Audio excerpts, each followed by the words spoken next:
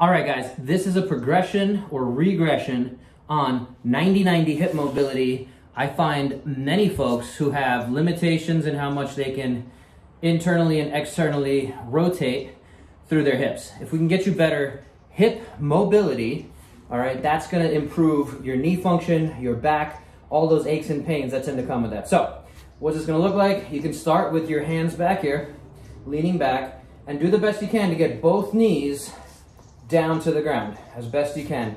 Keeping that chest up as much as you can, and then switching and rolling to the other side.